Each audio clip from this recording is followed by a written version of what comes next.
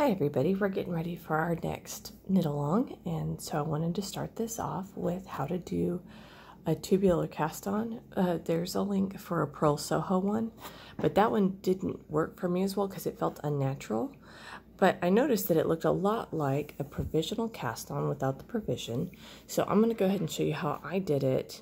That seemed to work out really well and give the same result. So I'm going to go ahead and make my little slip knot, and you'll have long tail. And so you'll want to do your estimation for how many stitches you should be casting on. And I've got my tail in front. And when you do the initial part, you take the two strands, you put your fingers in and spread them, and then you grip the rest down here. So you end up with this really cool little diamond shape. So what I do is I hold this, the slip knot, and then I go middle, under, all the way around and through. And that puts two stitches on. Okay, ready? Middle, under, all the way around and through. And you can see here how it's got this little ridgy bit down here at the bottom. Middle, under, all the way around and through. Middle, under, all the way around and through. And you just keep going until you've cast on enough stitches. Middle, under, all the way around and through. And they should start to come up in pairs. So we'll give our initial one with the slip knot, and then so 2, 4, 6, 8, 10, 11 stitches. You'll end up with an odd number, which is exactly what you want for this pattern. Middle, under, all the way around and through. And I am not doing any pulling over here with these two fingers. I am just holding. Middle, under, all the way around and through. And it is just naturally making that little ridge at the bottom, just like with a provisional cast on. Middle, under, all the way around and through. Middle, under, all the way around and through. And I am just straightening out the line. I'm not doing anything other than that. Middle, under, all the way around and through. The way you twist this actually makes these little bumps at the bottom. Middle, under, all the way around and through. Middle, under, all the way around and through. Okay, now I've gotten to the point where I've got a decent tail, and I was just going to give an example. I've already cast mine on. So let's count 2, 4, 6, 8, 10, 12, 14, 16, 18, 20, 22, 24, 25. That's about what I was hoping to shoot for. I've been pretty good at nailing this one. Okay, then you turn the work around. And if you look, when you do this, you'll see that this last stitch is just almost like a yarn over. So what you want to do is take your tail and hold it forward and take your working yarn, because you're going to knit the first stitch when you're going back the other way.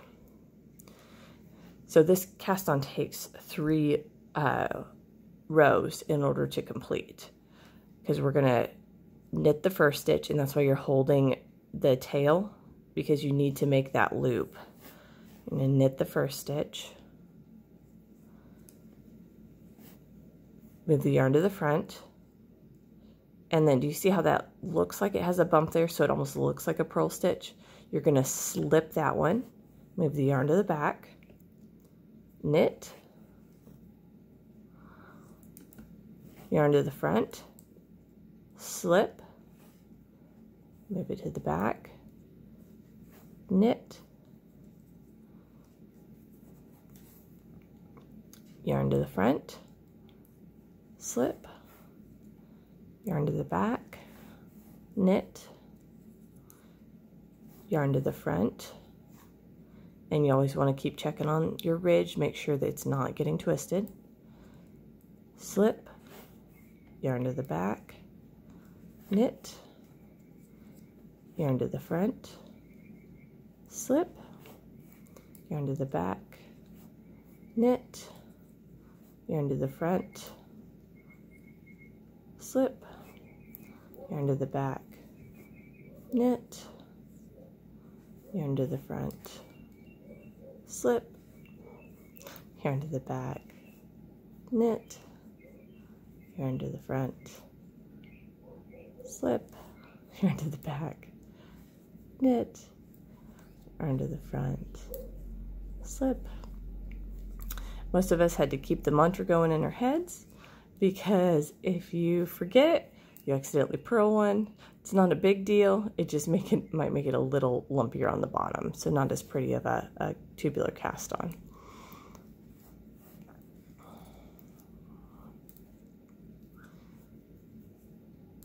Yarn to the back, knit, yarn to the front, slip, yarn to the back, knit. Okay, so now I'm at this point. I'm going to straighten out all my stitches again. Okay, now this is the third part of the tubular cast on, so I'm going to turn my fabric again. Okay. So here we go. Okay, so this looks like a purl stitch. So what I'm going to do is slip it, take my live yarn, move it to the front, and knit. So what we're doing now is we're knitting all of those stitches we just slipped. So yarn to the front and slip. See how it looks like a purl stitch? Yarn to the front, knit, yarn to the back, slip, yarn to the front, knit, yarn to the back, slip, yarn to the front, knit, yarn to the back, slip, yarn to the front, knit, yarn to the back, slip,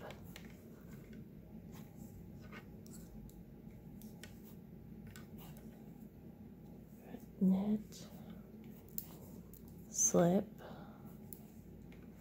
knit, slip. I almost borrowed that one. Knit, slip,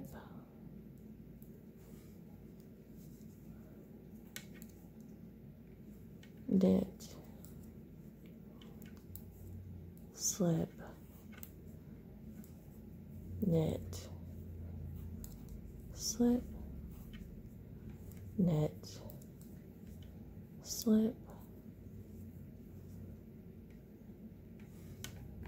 knit, slip.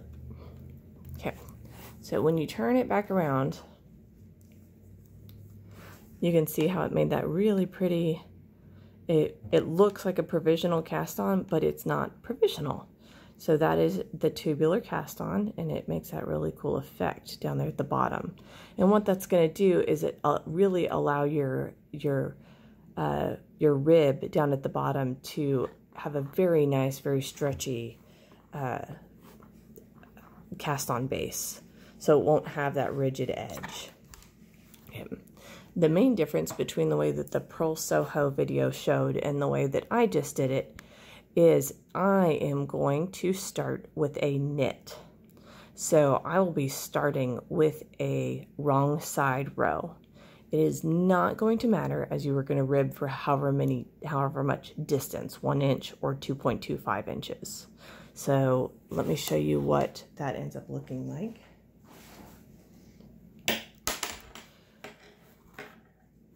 I have, this is the front, so I have the 1 inch here, and I did my first knit row on this one. And you can see how awesome that little tubular cast on looks because it just flexes so nicely.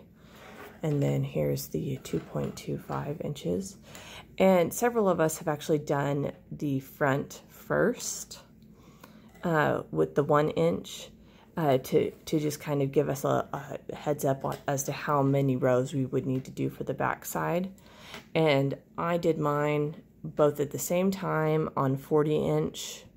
I left the first ball attached to the 1-inch, and I went back and, or when I finished the 2.25-inch for the back side, I cut the end like it suggested. And there will be another video for connecting the two sides.